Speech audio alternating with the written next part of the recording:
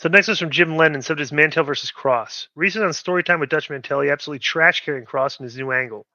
I'm a long-time listener to Dutch's show, but he doesn't usually go off like this. Knowing that you guys know Cross and Mantell in real life, do you know if there's some type of deeper issues going on here? Personally, I think this new faction with Cross has a lot of potential to be great. They look cool and tough. What else could someone need? Do you have the clip, Joe? I didn't hear what he said. How long is it, by the way?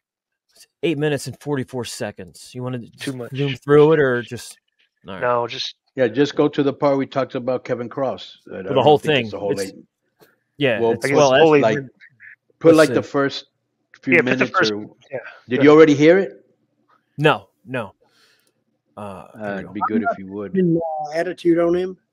It's dead on arrival. He's already...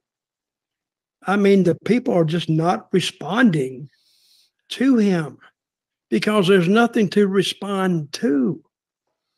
I mean, if he's going to do anything, he needs to do something to somebody that the fans about.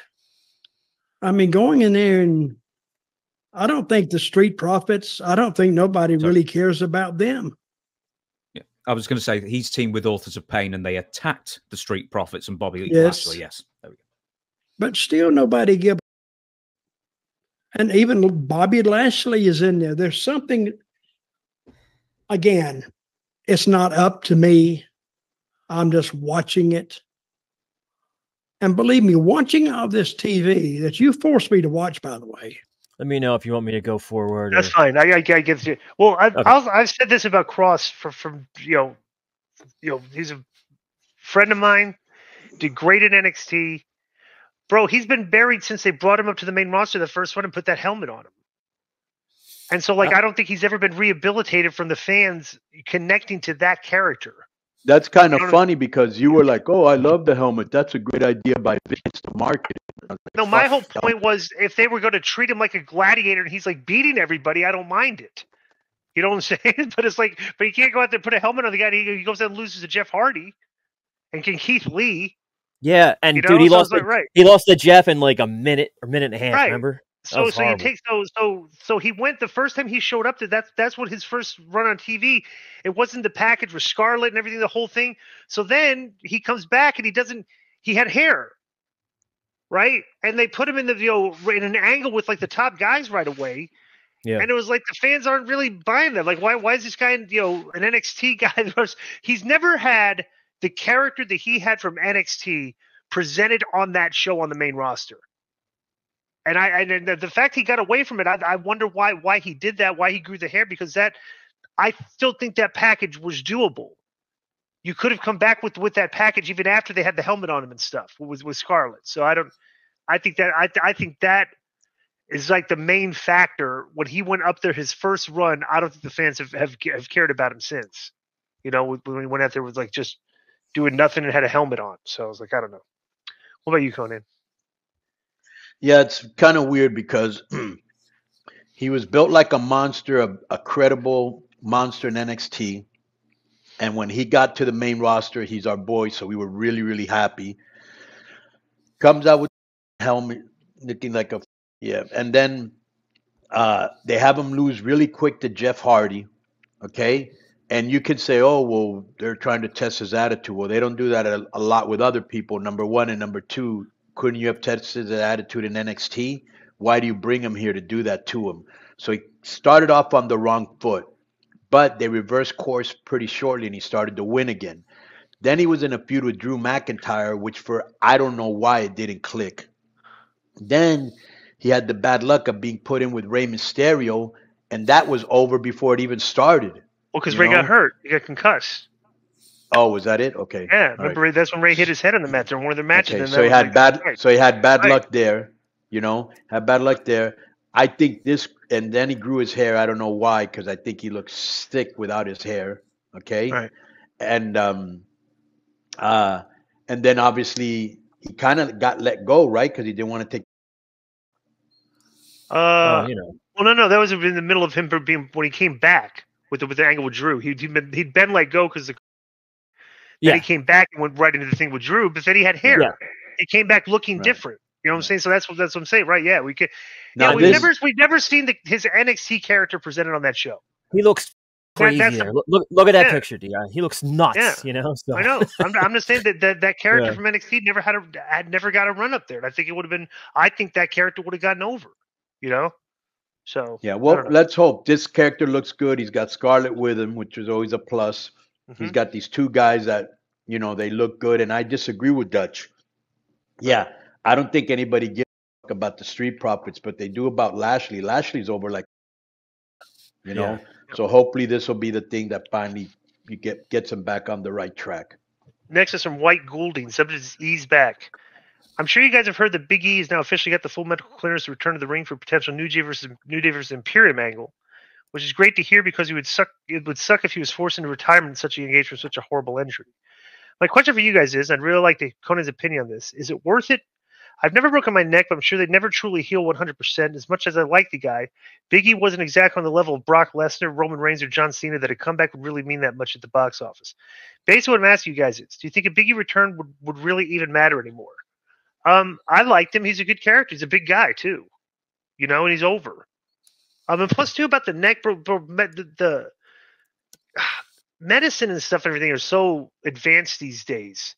Like for per example, Jack Eichel, the guy for the Golden Knights, he used to play for Buffalo. He hurt his neck really bad, right? They thought it was going to be a career-ending injury, right? And they found out that they could go through this new type of treatment, okay? And the Golden Knights went and signed the guy on a leap of faith that would work, right? So he was still hurt when they signed him. Bro, he came back and he was probably like they came back in a run. They won the Stanley Cup and he was one of the best players in the playoffs. And he's one of the best players in the league, and he's fine. His neck is fine. It's funny too. They show him when they're flying, like they show the guys getting on the climbing up the steps of the airplane for the charter, and he has one of those medical pillows with him. One of those special pillows that are like he carries it and he sleeps. Like he still takes care of his neck. He sleeps on it like properly every night and stuff and things. So but I definitely Big E, a lot of these guys get injured and you get fixed and you come back. That's the way it works, I can't find. Look at Ed. Sorry. Yeah, I can't find anything. Chris Benoit, Rhino, a lot of guys. Yeah, Sabu. Yeah, Austin. I can't find anything that says Big E's coming back. White Goulding. I don't know what you got here. The last news from him is on Busted Open, where he says there's no timeline. I've been to a few different doctors who have looked over my scans. I don't have any issues right now, and I feel great, but I broke my C1 in 2 places. It's called a Jefferson fracture. And because of the nature of the fracture, it takes longer to heal. Initially, they told me 3 months, so I thought 3 months and I'll be back, but things ended up being more complex. I'm just trying to make the best decision for myself and my health moving forward. I don't see anything about him coming back there, guy. Well, this has been maybe he's medically cured, but he's not coming back. I don't know. All right, next one's from Eddie Hogan. Next one's from Eddie Hogan. The subject is what EC3 said. On a recent Vince Russo clip, Russo and EC3 were talking about the whole silly Tony Khan and Jinder Mahal stuff on Twitter. EC3 was talking about, while he wouldn't name names, it was causing problems with people backstage in AEW that he's in contact with. He also went on to say that once he had talks with Tony Khan about coming to the company, and Tony pitched some creative idea that EC3 didn't like, EC3 offered up another idea, and that was the last time they ever spoke, and the offer was rescinded. Conan and Disco, what do you think about Tony Khan in this story? I think there's a pretty childish look for him. Well, I don't know what he pitched, but let me ask you a question, Conan. Are you free to answer this? Have you spoken to anybody that works in AEW over Tony Khan's tweets lately? And would you say that the reaction is like they don't care, or is it negative, or is it what is it? Negative. It's negative. Negative. The reaction is with negative. Every person I talk to. Right. Interesting. Well, that's not really it's not a surprise, right? Next from John Then Kamate. why do you ask? Nothing. Oh. John Kamate, the subject is Mone Mark. It's been reported the talks between WWE and Sasha Banks returning broke down because she was asking for the same or higher money that Charlotte Flair recently resigned for, and that because of that, Sasha Banks is either or soon will sign with AEW. My question for you guys is this a bad look for Tony Khan? All of his haters have called him Money Mark for years and years, but right now the story just confirms it. WWE won't pay her, so she's just going for option 2 in AEW. And knowing Tony Khan, he will likely pay her even more than what she asked for in WWE just so they can feel like he's got a win. Well, that wouldn't be a win. His win would be paying her less. Paying her more, how is that a win? That's like the dumbest thing I've ever heard. I think he means that a win for him is like she didn't go to WWE and she came here. Well, that would be a win for them because they need a girl like, they desperately need female talent on that show. Credible looking female talent. Like, I'm sorry, but Riho is not a credible looking, Yeah, Riho, character to be wrestling in the title, but I don't get right. They're not Sky credible. Blue, all those girls. Yeah. Right. So next is from some Ganda Chanko. Does Logan Paul need to do more? Hey, K100. So I knew Logan Paul before WWE because of him and his brother boxing. Just like everybody else, I've been really impressed by him, but recently I don't find myself being very interested in him. If he's on, I'll watch, but I don't really miss him when he's gone. Personally, I think he needs a stronger storyline and something that goes beyond just viral moments in a good match. If the plan is LA Knight versus Paul at Mania, then I think they would both be a great opportunity to give both guys some much-needed depth from a character perspective. Do you guys think they could do more with Logan Paul, or do you think that the way he's been used has been the best use of him? Well, yes, they've been doing great with the guy. I mean, he nails it out of the park every single angle he's in. Yeah, he just started something with KO, which is very good. Right. Yeah. They're gonna have the KO show. Right. Did they do that last night? Oh, I haven't seen the show yet, so don't tell me what happened. But he's doing interesting stuff. I'm compelled. I watch him every time he's on. Like, I'm compelled by his television. Yeah, because he's not on every week. Yeah, I think they're doing a good job with him. Did you see SmackDown, Di? Yep. Yes, I did. Yes. So Logan on the commentary had a little. Right. I like old school stuff, and it's just really old school for Logan to go. That KO's got a cast on that weapon. I'm not letting him use that. It's I like.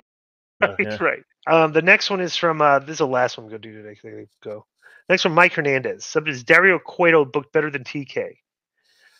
What's up, guys? Let's get to the point. Conan, what did Tony Khan do to the Lucha Brothers? Before AEW, these guys are probably a lot of people's favorite tag team singles wrestlers. George Kittle, Stone Cold Steve Austin, and recent K100 guest Chris Van Fleet were fans of the Pentagon Jr. from Lucha Underground.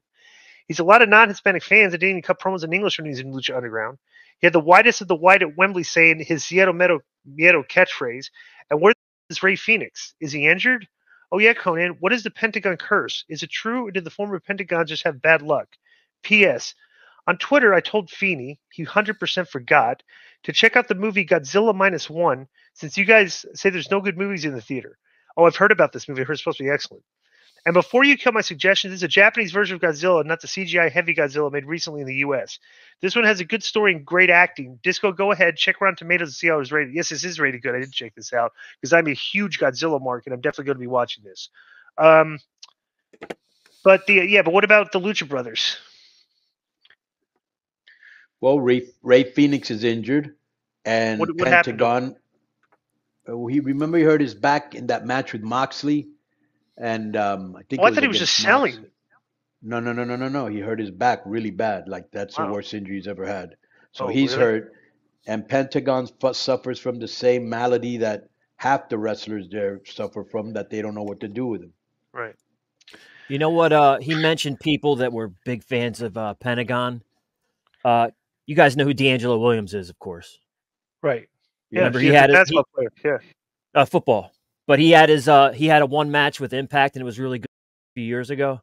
Right. But long story short, I spoke to him at an MLW a couple of years ago, and he was super high on Pentagon. So that's just to add to. Wait, let me add the second question here. What is the Pentagon curse? Is it true? Did the former Pentagons just have bad luck? What's the Pentagon curse? Well, the first Pentagon got paralyzed in a match that I was actually in. Really? What was that like? Yeah, it was very scary because he's paralyzed and you don't know what to do. And then later on, when I met him a couple years later, he was actually half blind, and he was coming to the shows and asking people for money, which was very sad. Right. The other Pentagon, I don't know, something happened with him, and I'm not sure what it was because I wasn't in Mexico, but there was this curse of, that the guys that have the name Pentagon, something always happens to them, but nothing's ever happened to this one. So